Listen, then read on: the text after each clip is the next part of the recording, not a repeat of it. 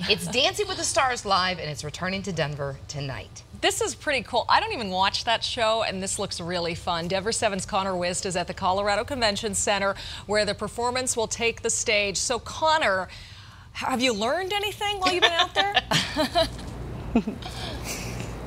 You know what? I have seen a few dance moves out here, and it is so exciting because I do watch this show. So to see these two here, Emma Slater and Sasha Farber, are joining us. First of all, congrats on their engagement. It's very exciting in this previous season. So tell us, you guys, for this show here tonight, what can people expect to see live here in Denver? Well, it's very high energy. People get definitely a better sense of us as professional dancers because there's no celebrities here with us apart from my amazing partner, Rashad Jennings, who won. Congratulations. Thank you. So it's really high energy. We get to showcase what we've been training all our lives to do, and then there's host moments and audience participation moments, and so people really get a personal feel, and we love it because we get to entertain like real live people. And to see the professionals, I mean, you guys all dancing together, what is it like to collaborate all together?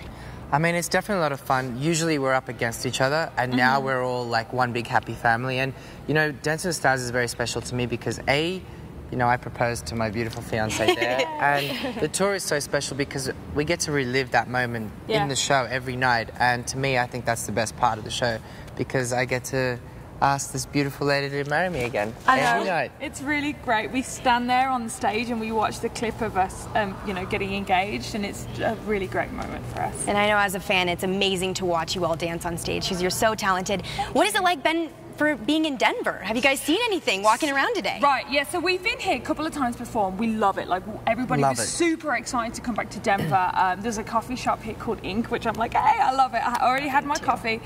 So we're gonna go walk around a little bit more with our dog Ruby. It's great. What a beautiful city. We love it here. Can you guys leave us with a few dance moves right before we end? Well, yeah, if anybody wants to follow at home, there's a really easy way you can do the cha-cha. Come on, you gotta get in this. I gotta get in? Okay. Left foot goes forward and you go forward, and then you rock back onto your right foot and you take it to the side and you go cha, cha, cha. Now you're going to do something similar with the right foot, but you're going to go back, then rock forward. Look at that. Cha, cha. Okay, it feels good. The whole thing forward. Next season's champion right there. Perfect. Okay, we're going to have to send it back to them in the studio, but live for now in Denver, Connor Wist, Denver 7. Watch out, Connor. Katie's over here dancing. Cha, cha, cha.